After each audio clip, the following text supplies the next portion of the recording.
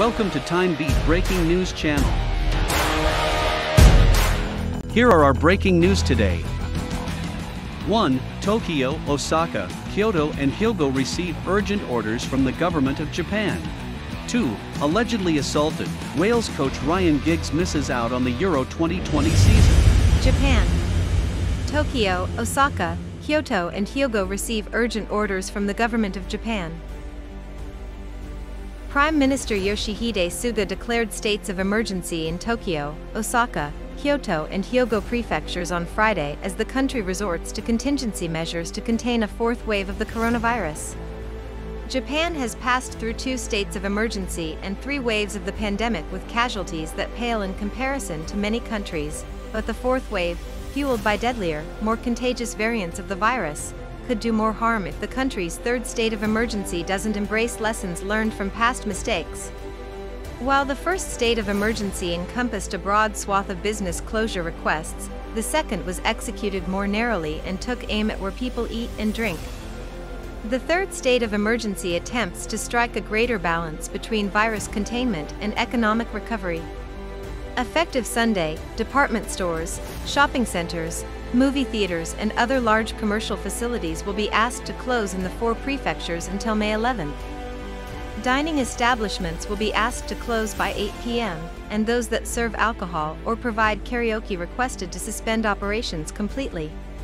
On Friday, Hyogo saw a record-breaking 567 new cases, while 759 were reported in Tokyo and 1,162 in Osaka. The Daiwa Institute of Research has projected that a month-long state of emergency could trigger a loss in the gross domestic product of up to 600 billion yen. Football.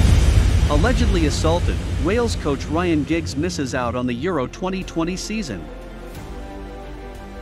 Wales football manager Ryan Giggs will not lead the country into this summer's Euro 2020 championships after being charged with assault.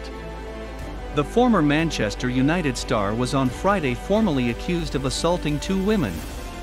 The Crown Prosecution Service said it had authorized Greater Manchester Police to charge the 47-year-old with engaging in behavior which was controlling or coercive, and assault occasioning actual bodily harm.